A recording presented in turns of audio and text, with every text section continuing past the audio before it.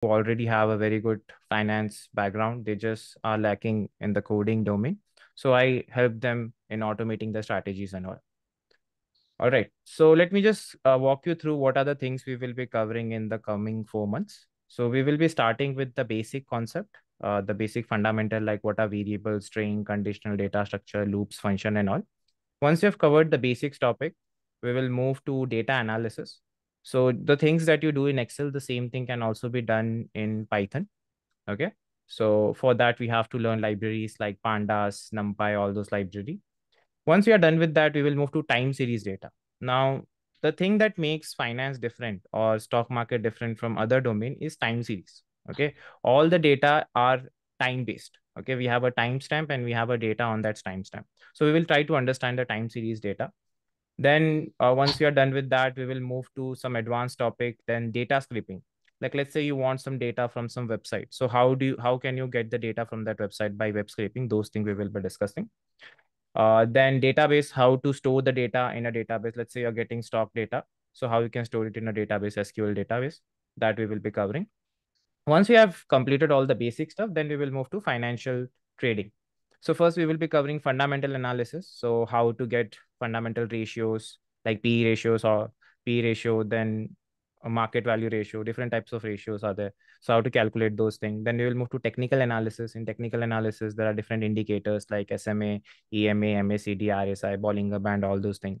So you might have seen all those things on TradingView, right? So I'll show you how to code it by using Python. Then some price action strategies like how to figure out a doji candle, how to figure out a hammer candle, all those things.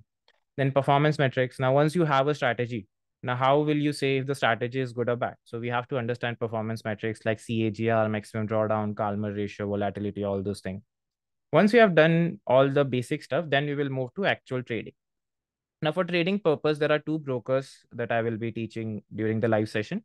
One is interactive broker. So how does interactive broker looks like? This is how the interactive broker interface looks like. It's a global broker. So if you're situated in Dubai, Singapore, or Europe, so you should be able to get the account of this broker. So this is the main broker that I will be teaching on. So I want everyone to have an account on this broker. Okay, so how to open an account? I have made a video. Okay, or two, there are two videos available in your dashboard. You can just go to the video to understand how to open your account in Interactive Broker. Now, once you have the broker, then we will understand about contract. Now, the difference between a international broker and a local broker is that when you move to international broker, there are multiple stocks of multiple exchange. Now, let's say you're talking about Infosys stock. Now, Infosys stock is not only situated in India, it is also situated in NASDAQ. Okay, so you need to specify which exchange or which instrument you want to trade. So how to make a contract, all those things we will be discussing. Then how to get historical data, whether you want 1 minute data, 5 minute data, 15 minute daily data, how you can get that data. Then real time market WebSocket data.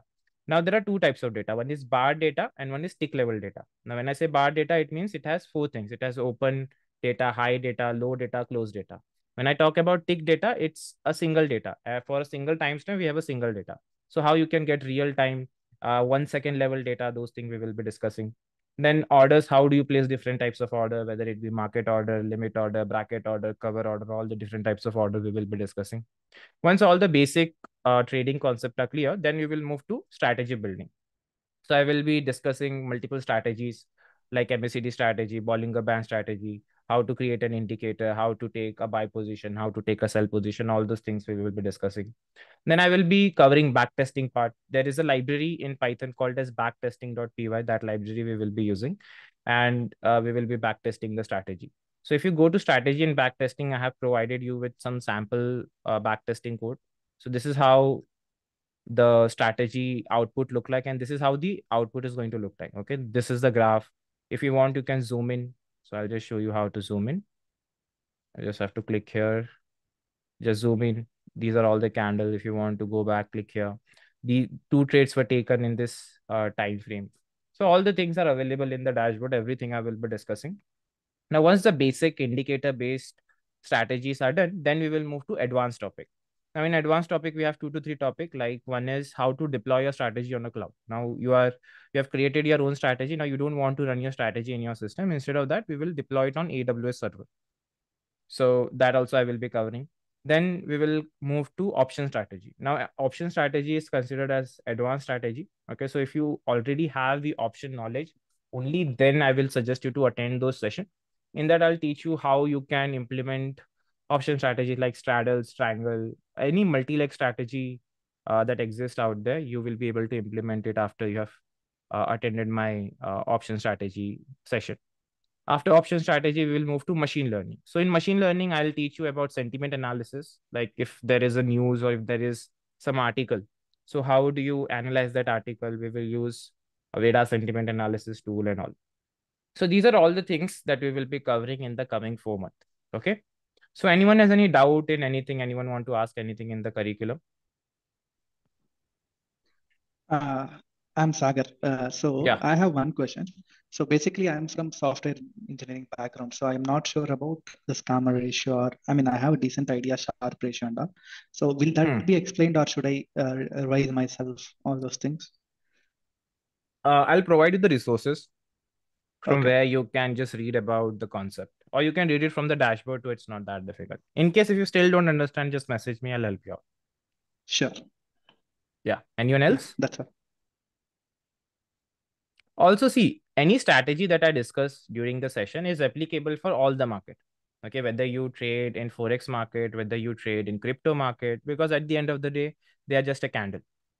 Okay, any strategy that you design in a single market, you will be able to move that in any other market that you want. It's just that you just have to backtest it once in that strategy. Also, I will also be discussing about parameter optimization.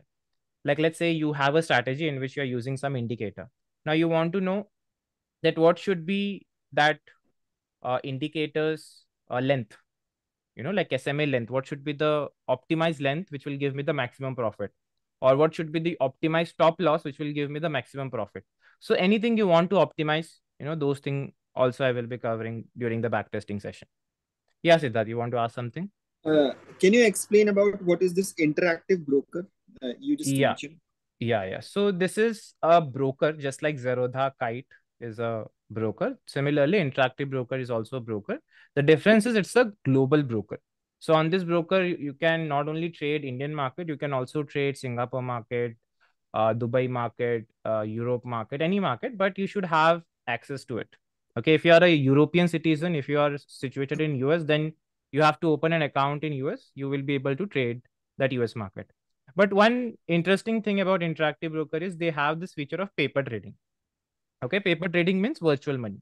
So by using virtual money, you can actually learn about different markets, whether it be bond, whether it be crypto. They also have crypto, also forex, also any market that you want. All the market, you can just get the data, backtest it, run it. Okay, everything you can do by using this broker. Okay. Yeah. Anyone else has any other doubt? So I will not be able to trade in other market if I'm an Indian citizen, right? Yes, correct. Okay. For some backtesting result, do you have the results in numbers? I mean, that how many trade are in profit or how many trade in loss? What is Yes. the profit and loss? Yes. Yeah, everything we will be discussing. Like, I'll just show you. If you go to the dashboard, like I have provided you with some strategies like this MACD strategy. Now, if you Okay. look at MACD strategy, I have provided you the result. Like starting backtesting starting period is this, ending period is this. Then return was 9%. Buy and hold would have given you minus 12%. Volatility is 20%. Calmer ratio is 0.113%. So everything is available. Now, if you want to get list of all the trade, on which day, what trade was taken, how much profit was there on that trade, that is also provided by you, provided by the library that we will be using. Yeah. Thank you.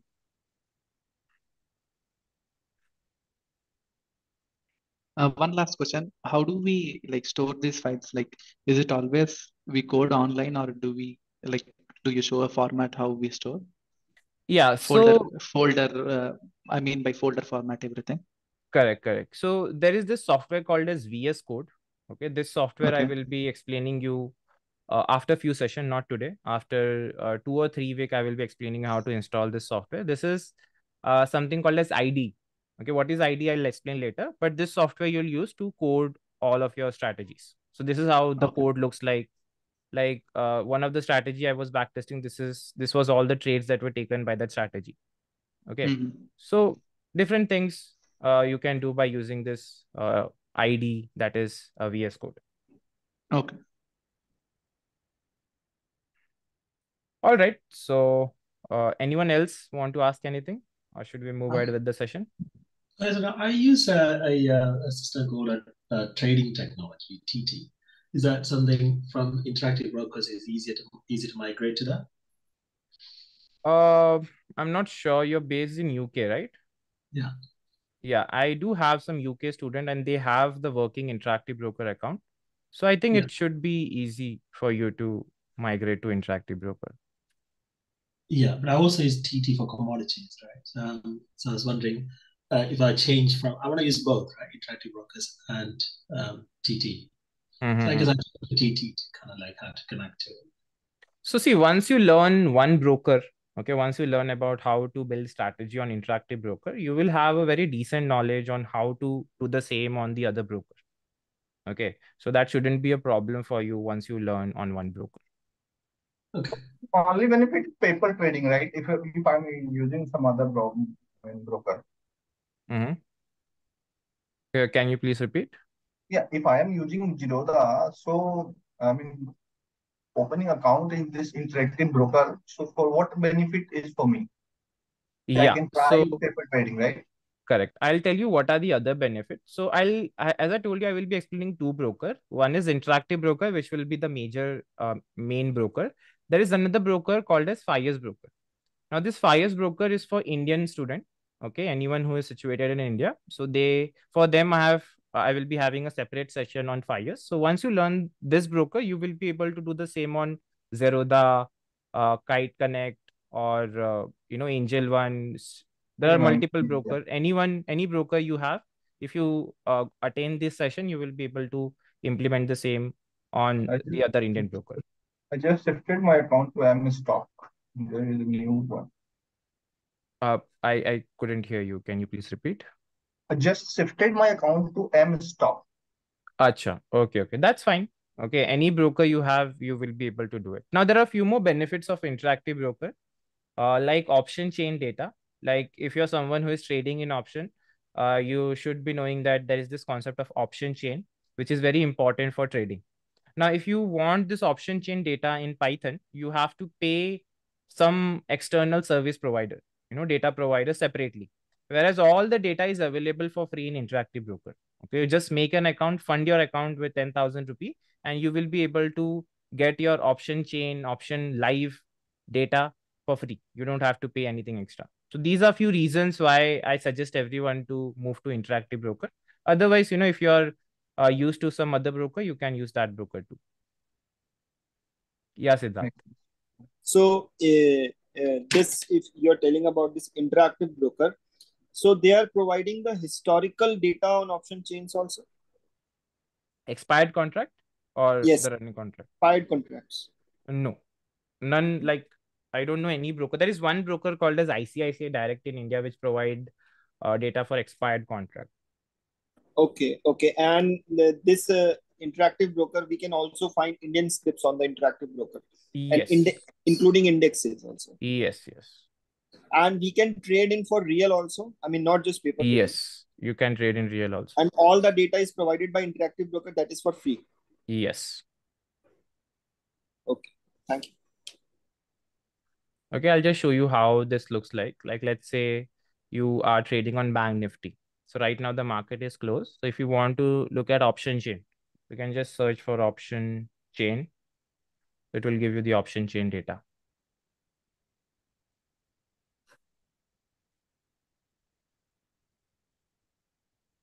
Okay.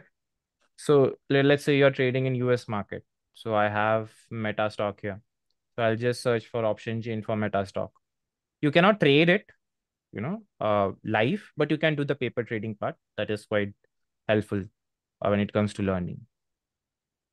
Okay. Not only US market, you can also trade this crypto market. Like here I have BTC. So this is the current market data of BTC. I have Ethereum. I can also trade currency pair. Okay. Like here I have USD JPY. Okay, USD JPY data is also free. Whether you want a 1 year data, 2 year data, you can easily get it just by writing a single line of code. All right, so I guess that's it for the introduction part. Now let's move to the actual programming part. Okay, so today will be our first session in which we will be learning about two topics. One is numbers and variable. And if we have time, we will also be covering a little bit of strings. So at any point, if you have any doubt, you want to ask anything, just raise your hand. I would request all of you to mute yourself. Okay, any doubt you have while I'm explaining, you can just raise your hand and you can ask me your doubt. Okay, so everyone, please mute yourself. Okay. All right. So why Python? Now in market, there are other programming languages too, like there is C++, there is Java, there is JavaScript, there is Kotlin, multiple languages are there. So why should we learn Python? So there are three reasons why you should learn Python. One is it is easy to read. Second is it is fast. And third is it is versatile. Now, if you compare Python with other language, it is way easier to read. Now, when I say fast, I don't mean to say that programmatically it is fast. What I mean to say is, if there are two developers, one is writing code in Python, the other is writing code in C++, the Python developer will take less time to write the code. Why? Because it is easy to write. The third is versatile. Now, what do I mean by versatile? It means it can be used in multiple industry. It is not only used in tech industry, it is also used in medical industry, it is also used in aviation industry, and particularly in finance industry also it's quite popular. So if I talk about finance industry, it is used in stock market, it is used for analysis, it is used in actuary. So for those of you who don't know actuary, they are people who design complex mathematical model for loans and all. Okay, you can just research about it, you'll come to know. So over there also Python is widely used. So these are few reasons why we should learn Python, not other programming languages. Now, the first thing you should know in Python is Python interpreter. Now, what's an interpreter? Now, let's say that, I want to communicate with one of the student and that student don't know English. Okay, let's say he know Tamil. So how will I communicate with him? So I need some third student who knows Tamil and Hindi, Tamil and English both. So I will explain the concept to him and he will explain the Tamil, he will explain the concept in Tamil to that third person. Okay, this is how we are going to communicate. That third person is the interpreter. He is understanding my language and he's explaining the concept to the other person. Right. Now, the same thing is applicable for computers also. Now, in reality, computers don't understand Hindi and English. Okay, they only understand zeros and one, which is called binary language. So if there are two computers and if they are talking with each other, they'll just talk like 000 111. In that way, they're going to talk. Okay. So if you wish to communicate with the computer, you need a software. And that software name is the Python interpreter. What this interpreter will do, it will try to understand our language and it will convert that language to zeros and one. So in any computer, if you wish to run a Python code, without this software, you cannot run it. Okay, if you want to run Python code, we need a Python interpreter. If you want to run C++ code, so for C++, they have a different software called as C++ compiler. For JavaScript, we have JavaScript compiler. So for Python, we have Python interpreter. Okay, so what's a Python interpreter? If I ask you in our next session, you will tell me that Python interpreter is a software that converts a high-level language. High-level language means Python to a low-level language. Low-level language means zeros and one, that is binary language.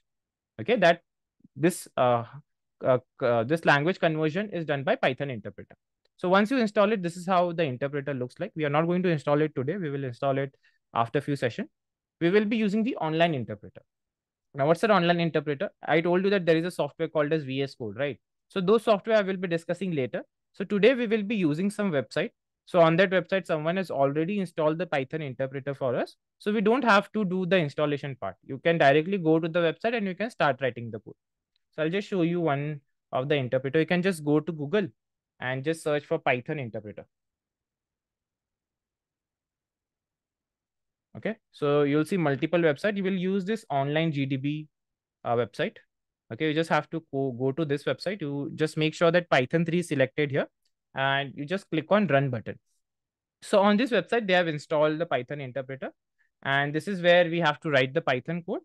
And once you click on this green run button, the output will be visible on the output screen. Okay. So this was about Python interpreter. Now let's discuss about mathematical operator. Now, if you have ever studied maths, you know that in maths we have mathematical operators like plus, minus, subtraction, all those things. So similar thing we also have in Python. So operators like addition, we have multiplication. Now for multiplication, we use star. Okay, we don't use anything else, we use star. If you want to do exponent, like you want to do 2 raised to 3, 5 raised to 5, those things, so you write double star.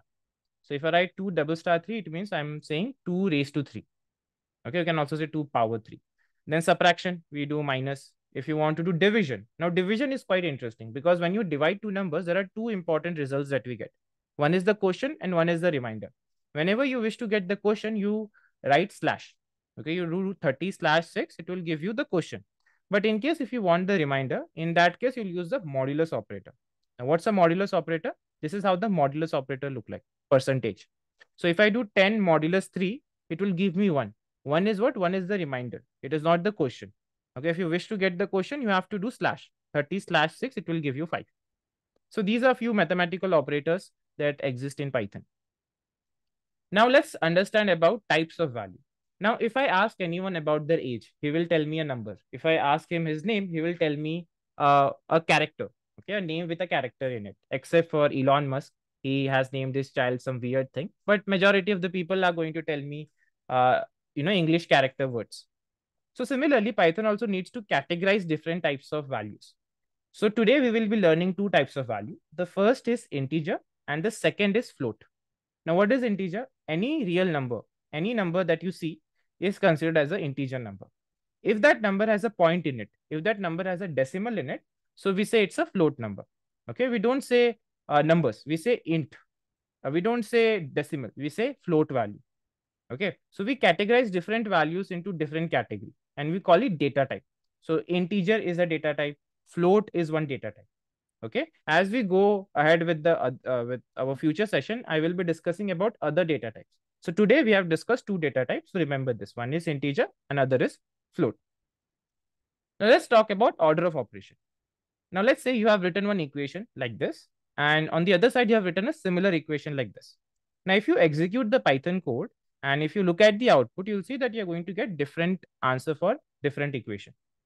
Now if you notice that both the equations are exactly same. The only difference is bracket. Here we have bracket and here we don't have a bracket. But still the results are different.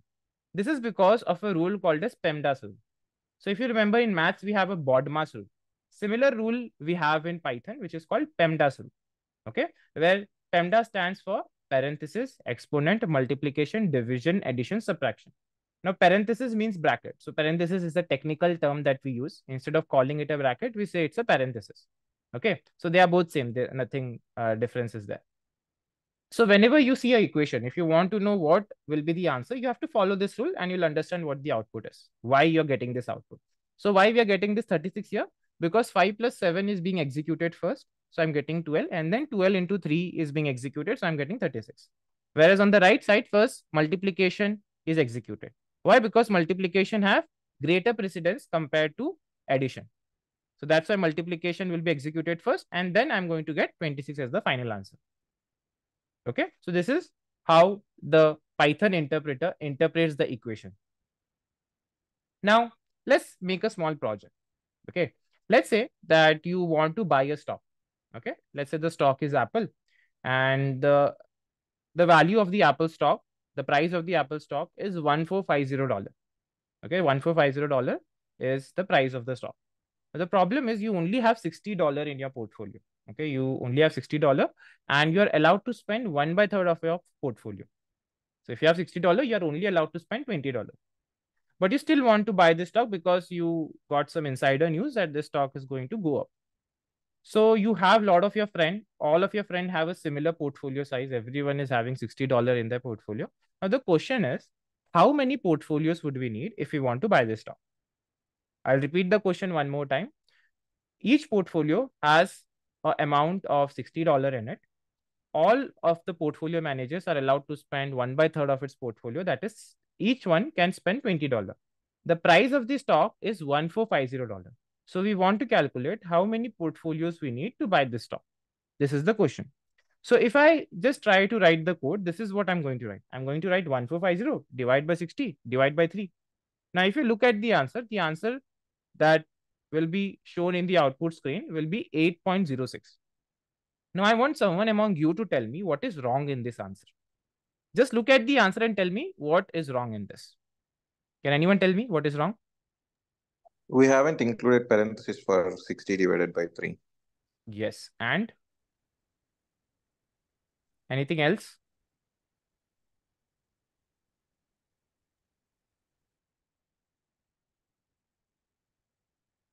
Okay. Now, if you look at the answer, if you look at 8.06, there are two things that you can understand. The first is the value is too low.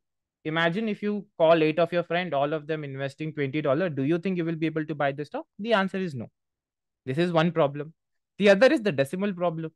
How will I call 8.06 of my friend? Either I can call 8 friend or I can call 9 friend. I cannot call 8.06 friend. So there are two problems in this answer. So we will solve both of them. So first, let's solve the wrong answer problem. That is the value is too low. The reason why we are getting this value is because my Python interpreter is solving it in the wrong way. Okay. I wanted Python interpreter to solve 60 by 3 first. But in reality, interpreter is solving 1450 divided by 60 first. So I'm getting 24.17. And then 24.17 is divided by 3. Okay. That's the reason why I'm getting 8.06 as the answer. So if I don't want that to happen, so what I can do, I can add a bracket. If I add a bracket around 60 by 3, first 60 by 3 will be executed. So I'll get 20 and then 1450 will be divided by 20 and I'll get 72.5. Okay. Still, the second problem remains.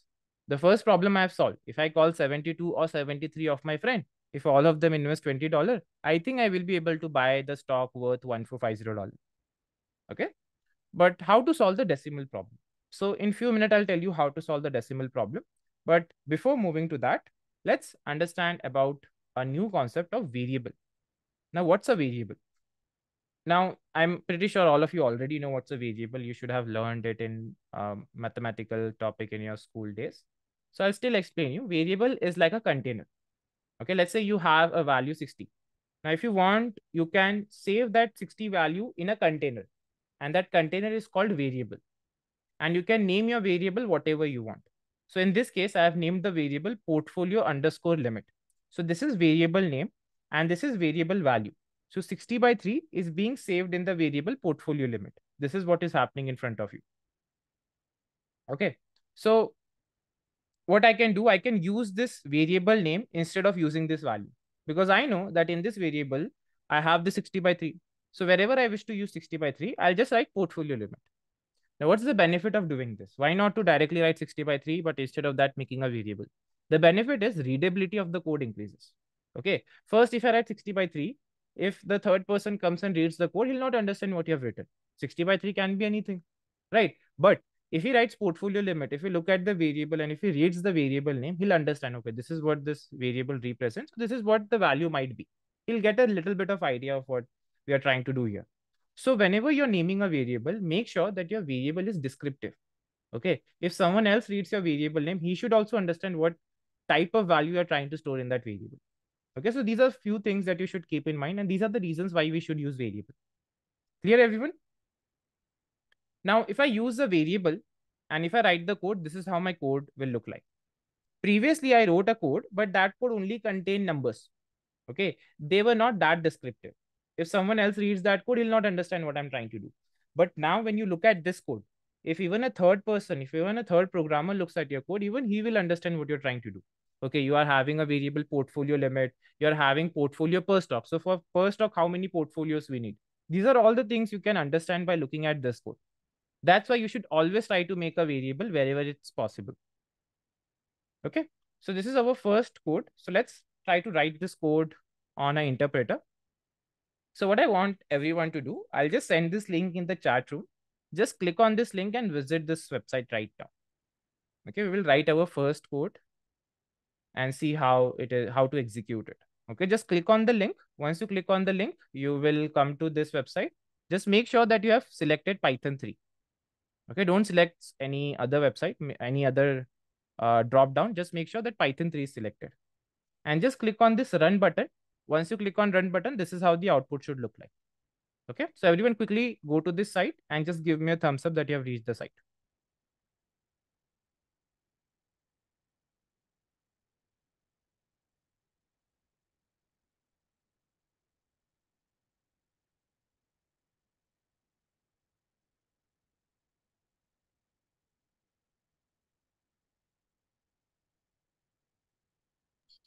Is there a link to this website? Yes, Anil? Is there a link to this website? Yeah, I've sent the link in the chat room. You mean the WhatsApp chat room? No, the Zoom chat room.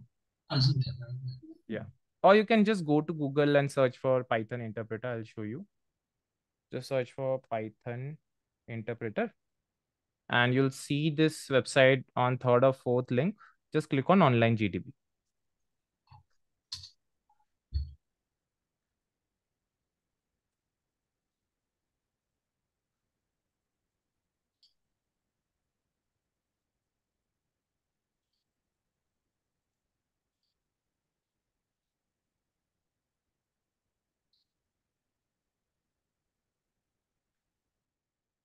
All right, so I'm going to write the code now. I want everyone to write the code with me.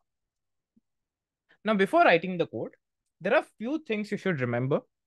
Okay, let me just show you on the PPT. Now, whenever you're naming a variable, these are the rules you should remember. What rules? The first rule is your variable should not have a space in it. Okay, so I'll show you on the interpreter. If I have a is equal to 100, if I run the code, it's fine. Okay, now I'll write ABC equal to 200. Even this is fine. But if I have AB space C, and if I run the code, this is not fine. Why? Because you cannot have a space in your variable name. Okay, so always remember that you cannot have a space in your variable name. This is the first rule.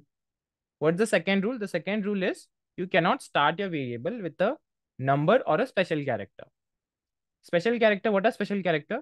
On the top of your keyboard, you can see that exclamation, at, hash, dollar, percentage, all those things. They are all special characters. So you cannot use that to start your variable name.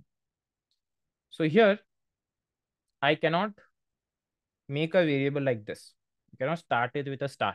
This is not allowed. If I run the code, you'll see it's going to throw an error. Okay. And I cannot start it with a number also. If I cannot write 6 ABC, even this will throw an error. So these are the few rules you should remember. Other than this, whatever you want, you can name your variable. Okay. Then how will you name your variable if you don't have a space? If you cannot use a space, how will you name your variable? So there are two ways to solve this problem. The first is you'll write underscore. Okay, if I have two words, swallow limit, I'll write swallow underscore limit. This will solve our space problem. So this way of naming your variable is called Python case. Snake case. Okay, whenever you write underscore, it's called snake case. The other way to solve this problem is you write your first word and you write the second word, first character capital. So I'll write swallow limit L capital. Now, when someone reads this word, he'll understand that there are two words. One is swallow and one is limit by looking at this capital L. So this way of making your variable is called camel case. So if you go and read any JavaScript developer code, so in JavaScript world, they usually use camel case. In Python world, we use snake case. Anything you can use, but as a Python developer, you should prefer using snake case. Okay. So like, let's say if I want to add a space here. So instead of adding a space, I'll write underscore. If I run the code, it's fine. It's not going to throw any error. Okay. So three rules you should remember. Your variable should not start with a number. It should not start with a special character. It should not have a space in it. How to solve the space problem? Two ways. Either you can use snake case or you can use camel case. Okay. So as a Python developer, you should always use snake case. So now let's write the code. So I'll write stock underscore price. What was the stock price? Stock price was 1450. Right. Then portfolio underscore limit is how much? It is 60 by 3. Correct. Then we made another variable portfolio per stock. Portfolio per stock is equal to how much? It is stock price divided by portfolio limit.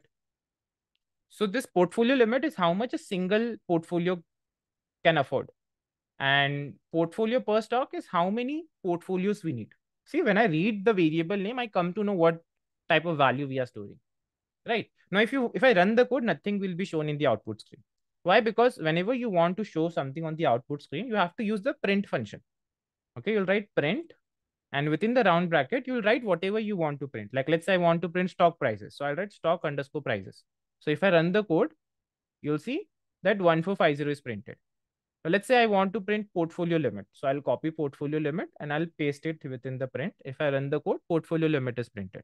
If I want to print portfolio per stock, I'll copy this variable and I'll paste it within the print. If I run the code now, you'll see portfolio per stock is printed, that is 72.5. So this is mathematically right, but logically, I cannot have a decimal point as the answer. So this problem we will solve in a few minutes. Now, before moving to the next problem, I want all of you to note this down. Okay, just go to this site, just write this code, click on the run button and see if you're getting this output or not. If anyone faces any issue, you can let me know. You can share your screen. Okay.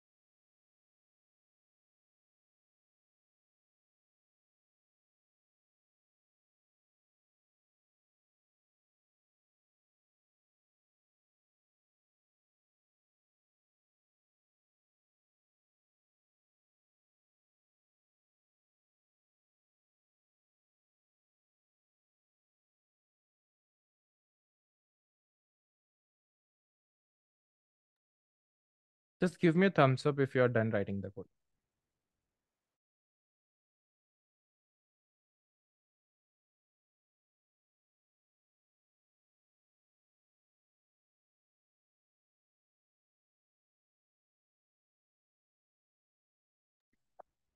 Hi Sunil, for today I just logged in from my mobile. So from next week onwards, I'll make my laptop arranged for this. Okay. Yeah, so laptop is mandatory. Yes, Okay, yes, yes. without From lap, next session onwards, I'll join through laptop. yeah, Today, sure. some issues with the laptop. No Thanks. problem.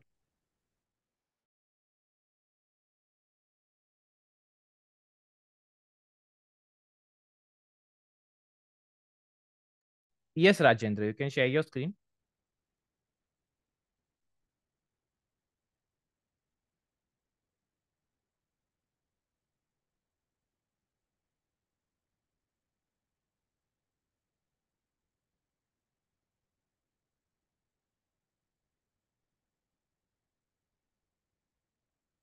So everyone look at the error that Rajendra is facing. It is saying syntax error near unexpected token bracket.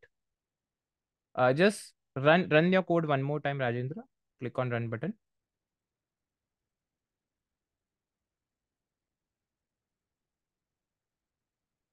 Yes. So look at the variable name. So can anyone tell me what the mistake is? Yeah, in the print, it was like portfolio per stock underscore price extra. It is there. So it should be Yes, portfolio per stock. correct. So Rajendra, you have added one extra, string at the end that was not needed. Yes. Now run the code.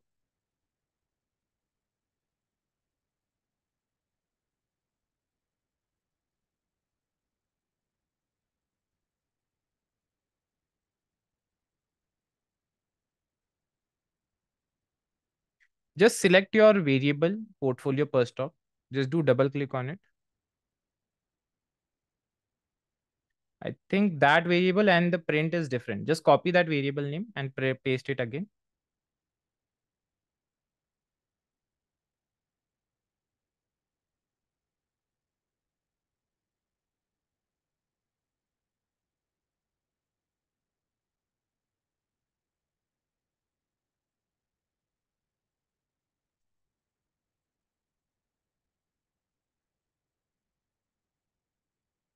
Just click on that variable again, portfolio per stock.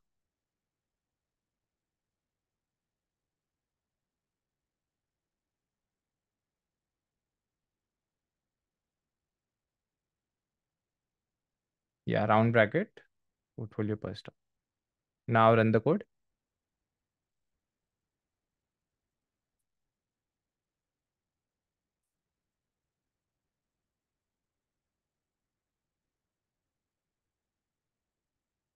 Just refresh your page.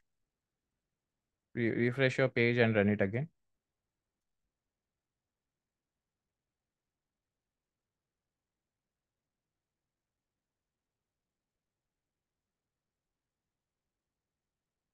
Just do one thing, just paste your code in the chat room. Just copy your code and paste it in the chat room. And stop your share.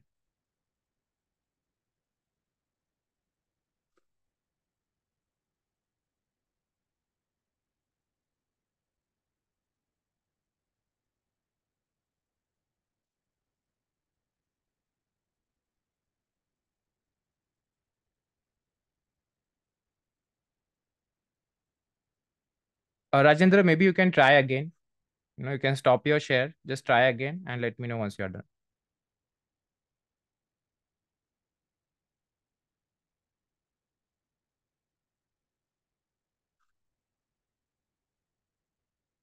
So I'll just send the code in the chat room too. Okay, for those of you who are facing some issue, you can just cross check it if there is any issue on your side.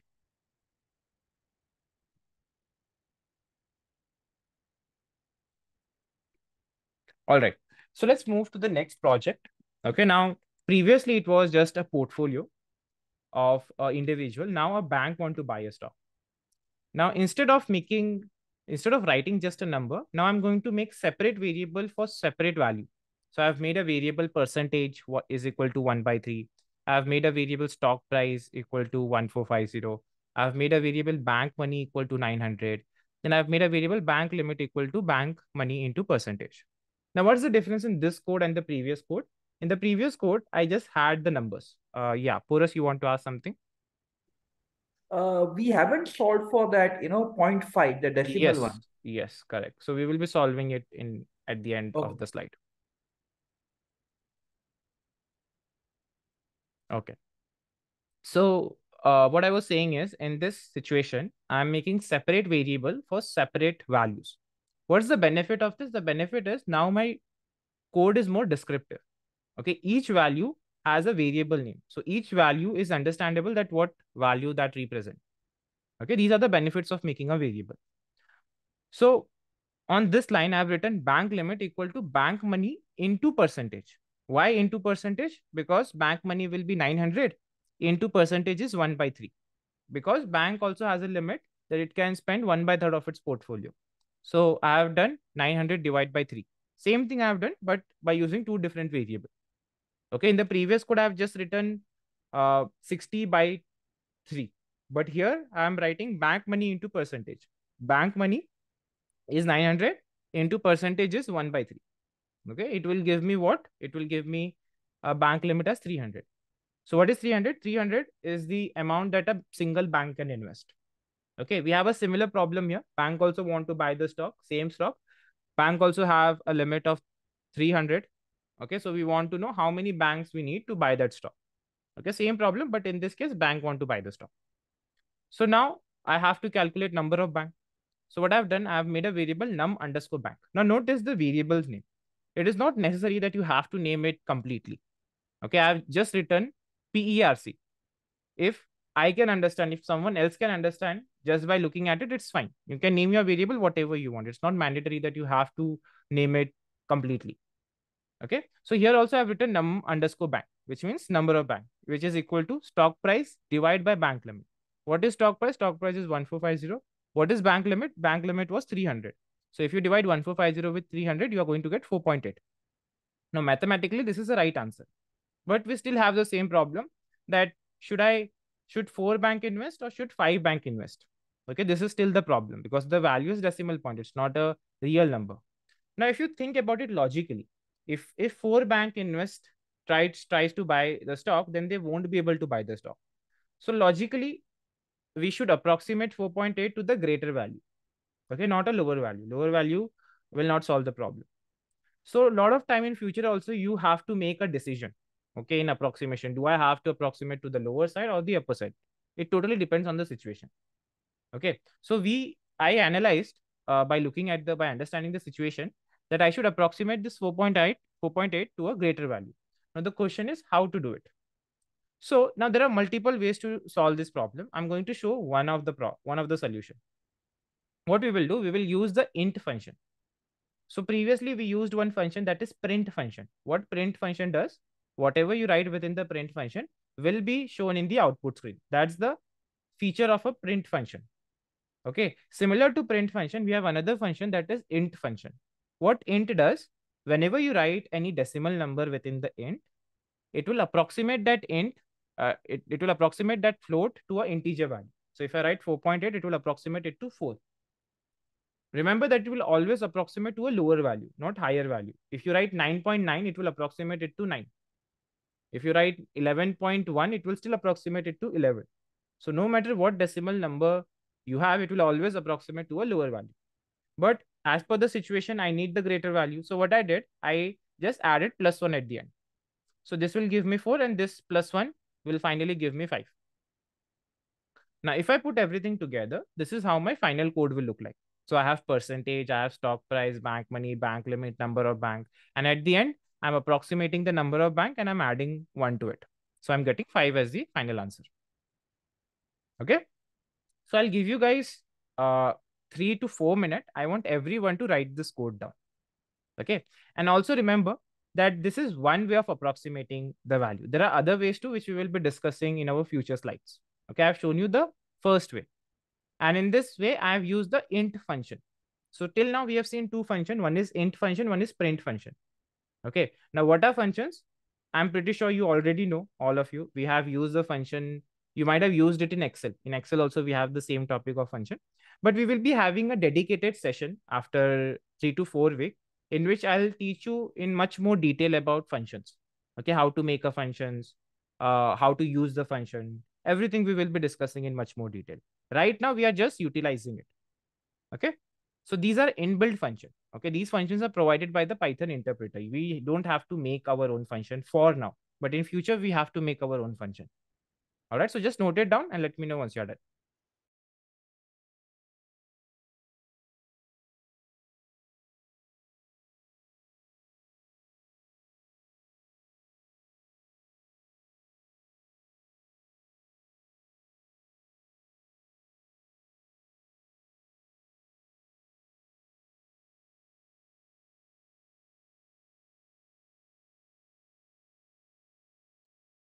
Okay. So Sagar asked me a question that if the number of bank is a perfect integer, then we don't need to add +1. Yes, Sagar. If it's a perfect integer, you don't have to write 1. Now you might be wondering, how do we code this? Right? That if this happens, do this. If this happens, do that. So for that, we have to learn conditional, which we will be learning after a few sessions. So once we cover that topic, then we can actually code this situation. Yeah, Rabindra, you're asking something? Yes. So if stock price is 1450 and my bank limit is like 300, right? So Correct. how can I buy 5 stock? Not 5 stock. See, a single bank can spend $300. Okay. So We want to know how many banks we need to buy that stock, and the price okay, of the stock is 1450. okay. So 5 bank will like club and buy 1 stock, Correct. right? Correct. Kind of. Yes. Thank you. Got it. Yeah. Yeah, Puras. Uh, when I run int into bracket num underscore bank +1 and I run it, I don't see an output. Do we need to type Yes. print for that as well? Correct. So I'll just show you. So if I just write a variable, okay, like if I write anything, like I'll write int 2.2 +1. Now this thing is not stored anywhere. So if I run the code, I'll not see the output. Okay, so if you want to see it in the output screen, you have to add it in the bracket first. And then in the start, you have to write print. Print. Okay. Okay, so we have a function within a function. Within Sure, the got it. print function, we have an int function. So even this is allowed. Okay. Thanks.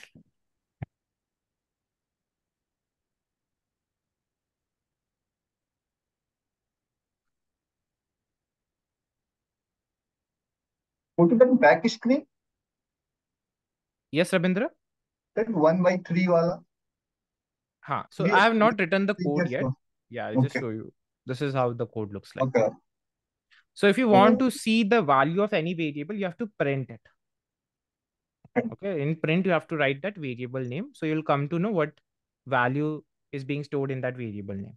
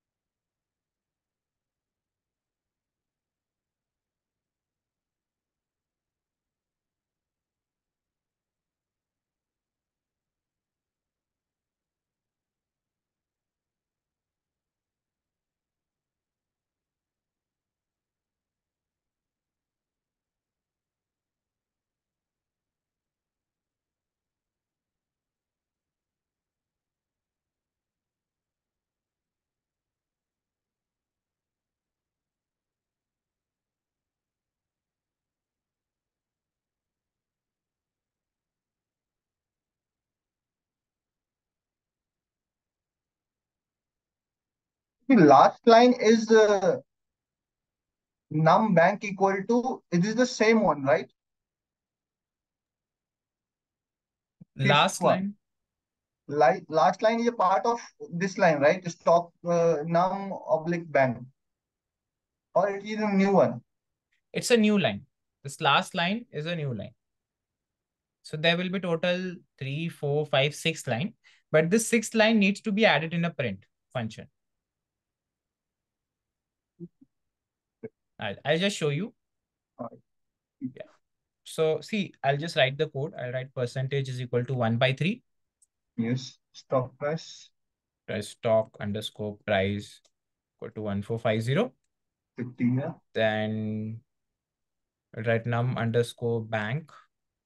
So before num underscore bank, I have to calculate bank limit. So bank underscore limit is equal to bank money. I need bank money also. So let's make another variable, bank money. Bank underscore money is equal to 900. Then bank limit is bank money. Bank money oblique Into percentage.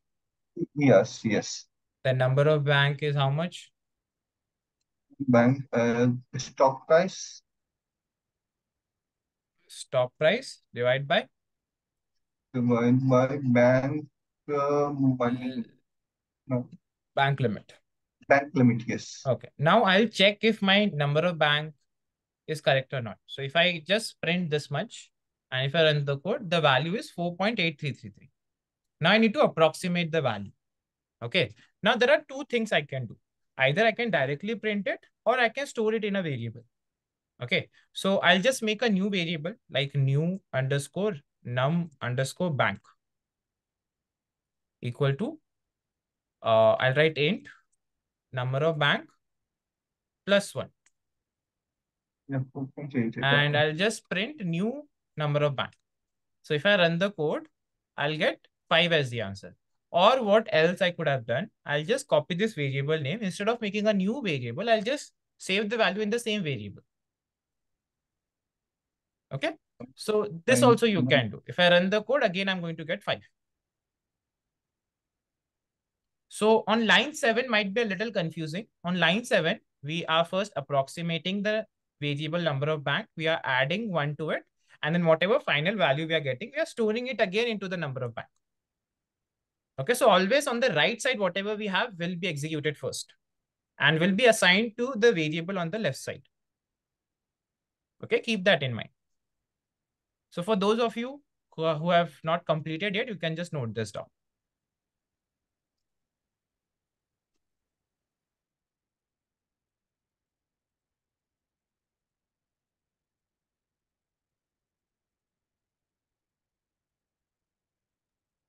Yes, Porus.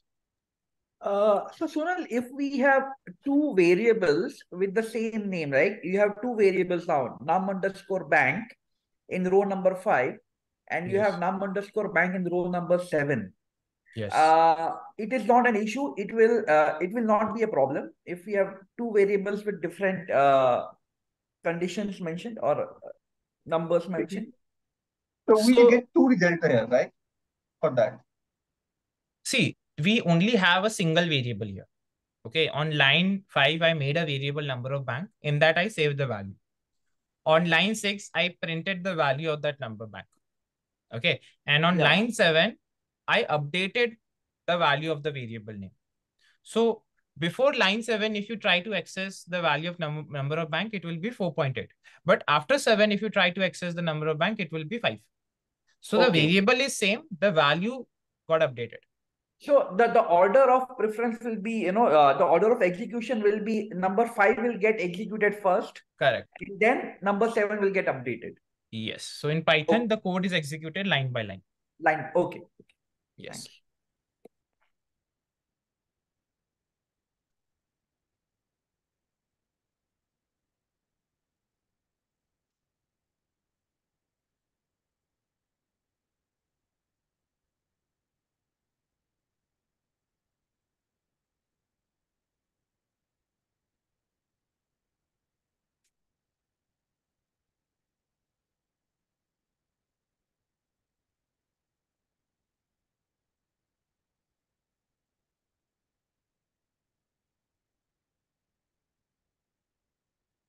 Okay. All right. So I hope this is done. Anyone facing any issue? Anyone want to share your screen? All right. So this is it for our first topic, that is variables. Okay. Now let's solve few problems, to get used to this topic. So what I want you guys to do is so notice that whenever you divide to number, you'll always get a float value. So let me show you. If I write print, if I write 10 divided by 3, okay, and if I run the code, you'll see always I'll get a decimal point. Even if I do 10 divided by 2, okay, the answer should be 5, but notice that it will be 5.0. So whenever you do division in Python, it will always give you a decimal number. Okay, that is a float number. Now the question is, you have to write a code to approximate the value to 2-digit. Okay. Now let's say if I divide 10 by 3. So I'm getting what value? I'm getting 3.33333. So what I want you to do, I want you to think of a way to come up with a code which will always give me the value till 2-digit after point. So right now it is 3 point multiple 3, right? It should only give me 3.33. Now how to do it, I leave it to you guys. Okay, you can use Google, you can do whatever you want, but no matter what division you do, like you have to make a variable answer is equal to, you can do any 2-number division. Like let's say I do 100 divided by 9. Okay. Now if I print this answer, you'll see I'm going to get 11.111. So what I want, it should not print 11.111. It should print only 11.11. Okay, 11.12 is also fine. 11.11 or 11.12. But it should not exceed more than 2-digit after decimal. Okay. So I'll give you guys 5 to 10 minutes to solve this problem. You can use Google also. Don't write your code in the chat room. Just give me a thumbs up that you're done writing the code.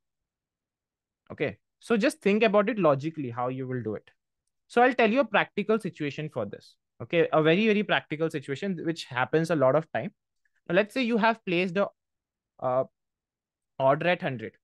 Okay, you have bought a stock at 100 and you want to have a stop loss for this stock. Now, when you are having a stop loss, let's say you are having 5% stop loss. So you want to have stop loss at 95. Now, a lot of time what happened? People calculate the stop loss by using some calculation. They use ATR or something to calculate the stop loss. Now, a lot of time, this value might come out to be a decimal point. And when you say a broker that, place a stop order at 95.55555, broker will throw an error. It will say, I don't know 95.55555. Because a lot of broker only support few decimal point. Like if it's a forex market, they only support 4 pips. You cannot exceed more than 4 pips, right? For any broker, they have some limit. Like if they have a limit of 4 digit, you cannot send 10 digit after a decimal point. They will throw an error. So this is the situation that we are trying to solve. We are trying to limit the number of the numbers that we can have after the decimal point. Right now, the limit that I've given you is 2 decimal. Okay. So I hope the problem is clear. So everyone just give it a try. Let me know once you're done.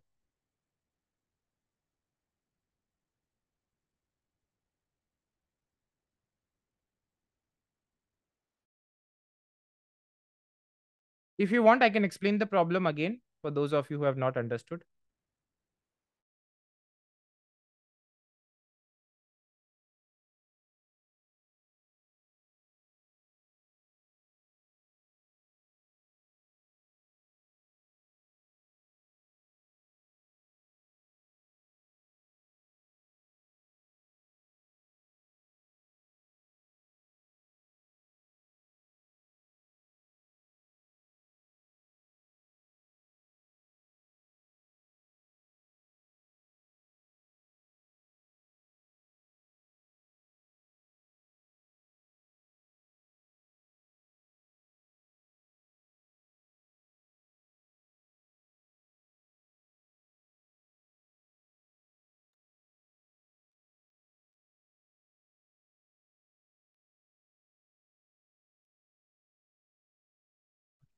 Can I save these codes?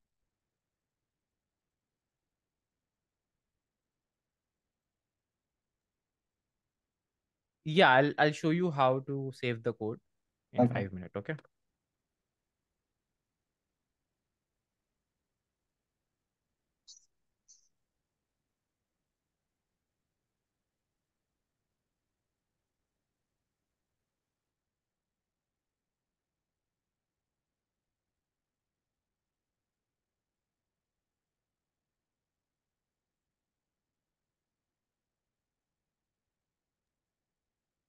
Okay, so I'll give you one more challenge for those of you who are using some function. Okay, so try to do it without using a function. So you are allowed to use int function.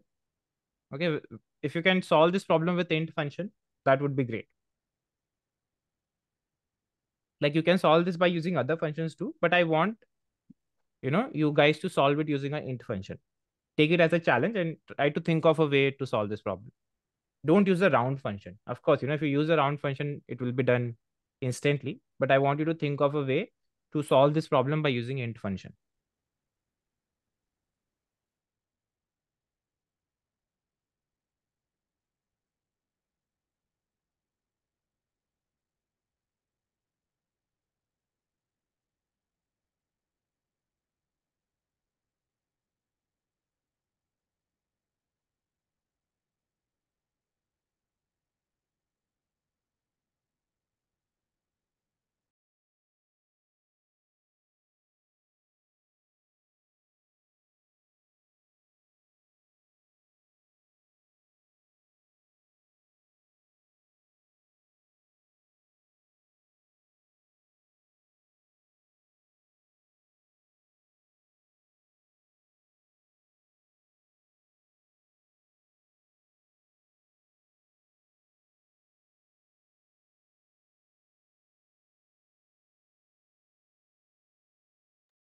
So Manik and Anil is done. So Manik, Anil, have you guys used a round function or some other approach you have used? I used a function, so I'm trying to do using integer now. Okay.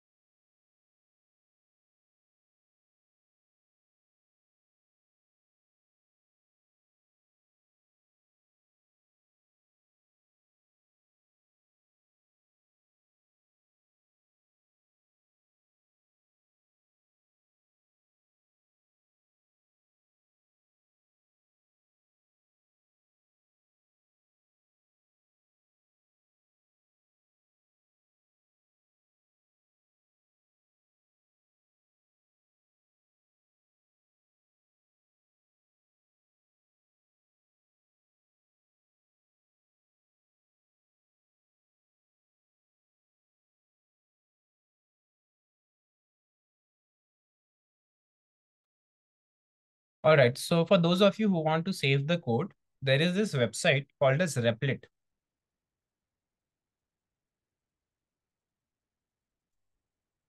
Replit.com. Okay, so I want everyone to make an account on this website.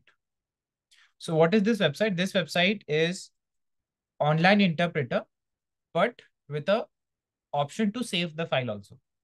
Okay, so this website and this online GDB, they are same, but the problem on online GDB is you cannot save the file. Okay, once you have written the code, once you refresh the code, it's done, it's gone. But on Replit, you can create a file and you can save the file. Okay, so just make an account and just click on create a REPL. So I'll just click on Python. Just name your uh, file as, variable 24 September, something like this, and just click on create REPL. This is how the REPL will look like. So here you can just paste the code. Just copy your code, paste it. That's it. So you can run it too. If you just click on run button, it will show you the output. Now, again, when you will go to your dashboard, okay, if I go to the dashboard, like if I go to replit.com again, so I can see the file here. See, this is my variable 24 September. So you don't have to click on save and all. It is saved automatically. Once you update the code, it is automatically saved. All right. So this website you guys can use to save the code that we will be writing for our future session. Okay.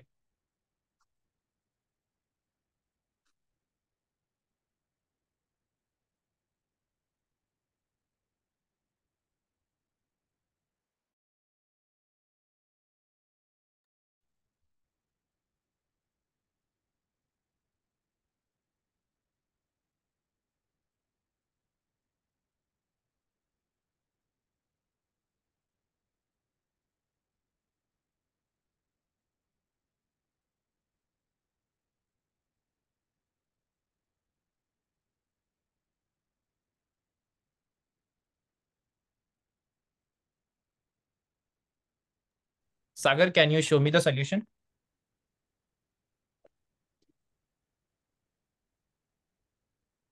Sagar or Anil? Sagar Sakpal.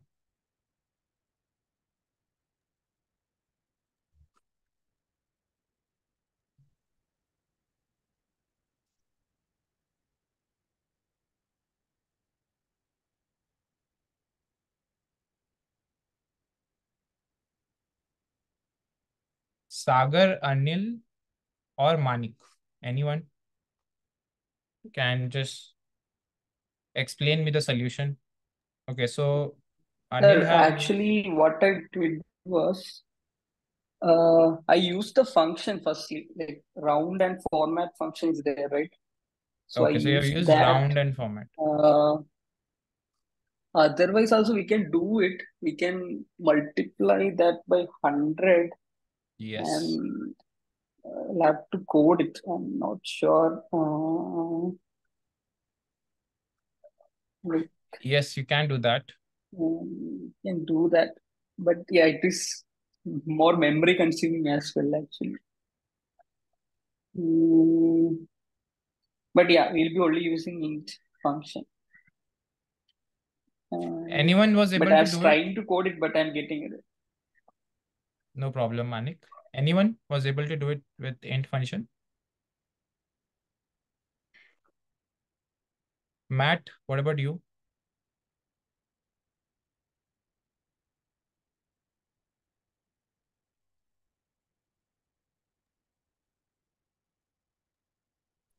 No, I wasn't able to get it with the int function. Which function did you use? Round function? I had number_decimal equals str, and then bracket number. I mean, I had to Google this. Understood. You can just paste your code in the chat room otherwise. Yeah. Okay. 2 seconds.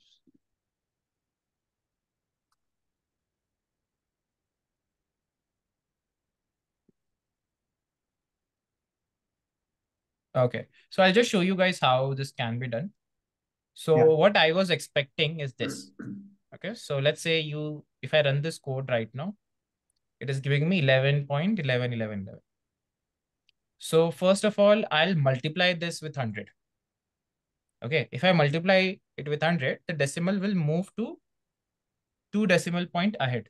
So if I run the code, it will be 111, 4 times 1 point decimal. Now I'll approximate it. I'll just write int. Okay. So if I run the code, what I'll get? I'll get 1111. Now I'll just divide it with 100. So if I run the code, now it is 11.11.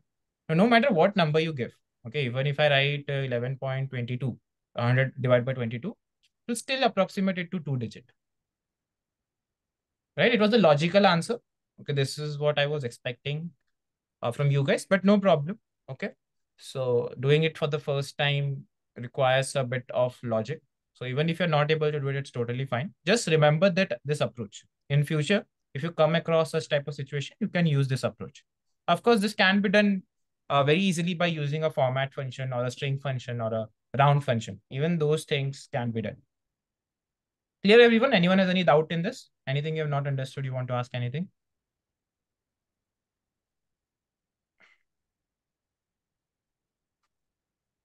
Rabindra, you're saying something? No, done. Okay. Thanks.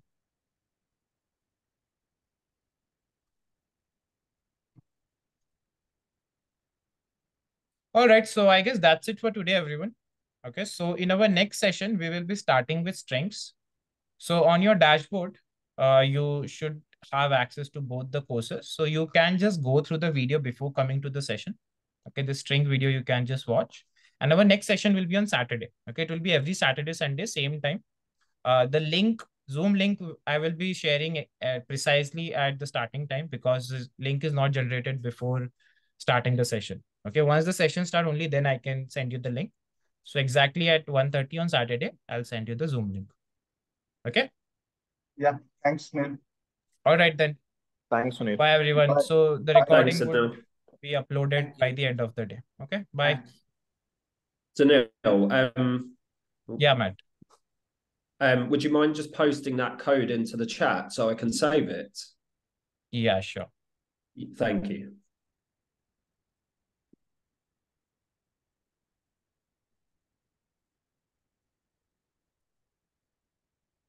Perfect. Thanks. So now, where do you see the course that the course you're looking through? Where do I go to the library? You're talking about the Professor Pro dashboard? Yeah, I go to dashboard and I see. You don't see any course? Yeah, I only see like 2 windows, right? Batch 90. Can you just share your screen? How do I share my screen?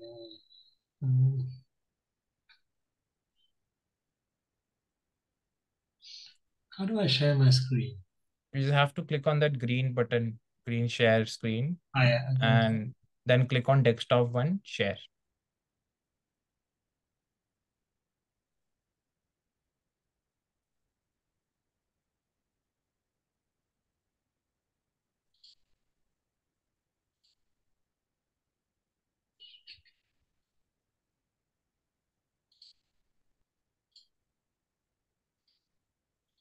Yes. So you will find the videos, today's session recording in batch 19, and all the pre-recorded you'll find it in the second course, that is Python for Finance and Algo Trading. Yeah. Just click on, just go through terms and condition and click on complete and continue. Okay, then all the things will be available for you. On the top right, just click on complete and continue. Yes. Now the other things will be accessible. Okay. Okay, great. Thank you. All right. And just finally, Ripple account, right? You just sign up to Ripple and then copy and paste, right? Is that Replit? On Replit you're talking about? Yeah. Yeah. So just make an account, create a new file, just paste your code. That's it. Okay. All right. Okay. I'll do that. Okay. Thank you. All right. Bye, everyone. See you next week. See you. Bye.